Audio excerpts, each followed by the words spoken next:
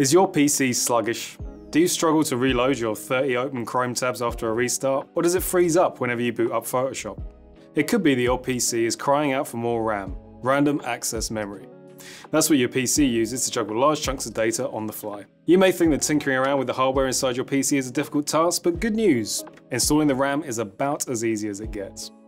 So, whether you're upgrading your existing PC or building one for the first time, I'm going to show you exactly how to install your new memory modules, and hopefully neither of us will end up blowing something up.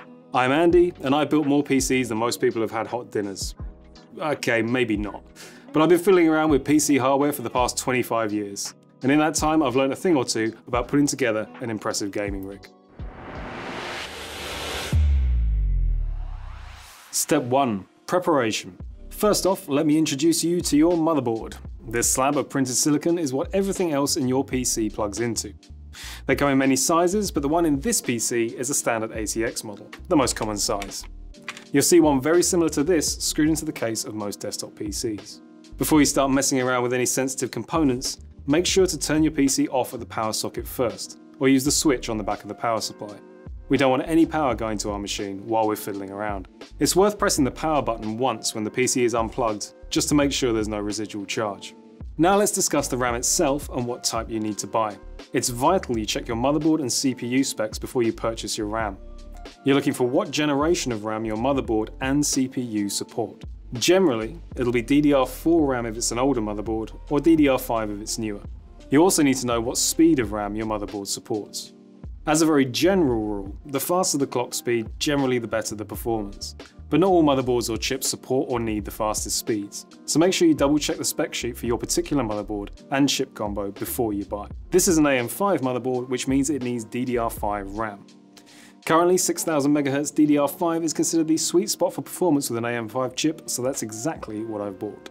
If you need help picking one manufacturer from another, don't forget PCGamer.com has plenty of reviews of the latest models to help you out. So now we have our motherboard and 2 sticks of supported RAM. Next stop, installing the RAM itself. Step 2.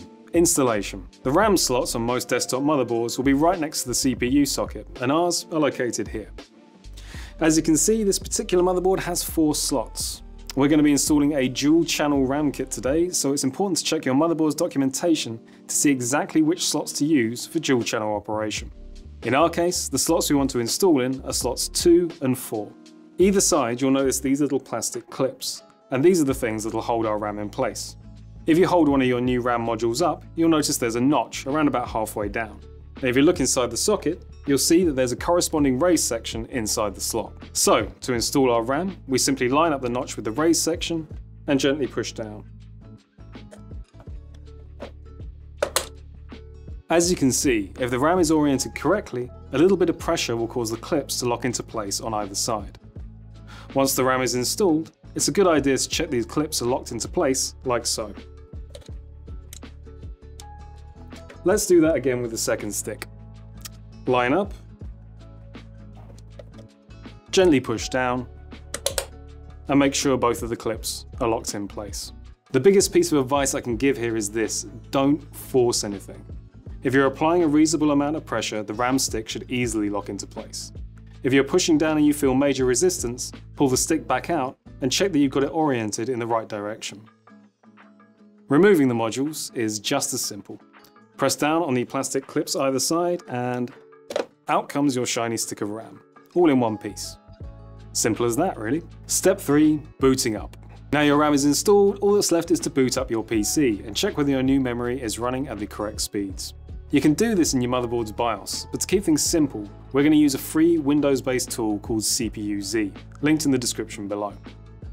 Once you're running CPU-Z, navigate to the Memory tab and check the DRAM frequency.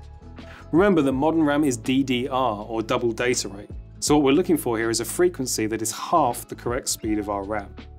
In our case, this RAM is supposed to be running at 6000 MHz, and CPU-Z is reporting roughly 3000 MHz as its DRAM frequency. Perfect. If your RAM is running up far below the speeds it should be, double check that you bought the correct type for your motherboard and whether it uses XMP or EXP-O profiles. If it does, you may need to go into your BIOS settings and enable these profiles manually to get the advertised speed. Every motherboard manufacturer has a different BIOS layout, So it's best to consult the manual or an online guide to find out exactly where the setting is located on your particular board. Once you've found it, it should be a simple matter of enabling a supported XMP or EXPO profile to get the rated performance out of your new RAM. If you need further help, we've got our very own PC Gamer Guide to RAM profiles, linked in the description below. And there you have it. Other than some software checks at the end to make sure your new RAM is running at the top speed your machine is capable of, installing RAM really is one of the simplest parts of assembling a PC. So don't be afraid to give it a go for yourself. Building or upgrading a PC can feel like an intimidating process, but with a little help from us, we can make sure you install all your components correctly, and you can get down to the business of enjoying some games on your shiny new rig. My name's Andy, and if you found this video useful, make sure to give it a like down below and subscribe to PC Gamer for more hardware how-to videos, top tips and more.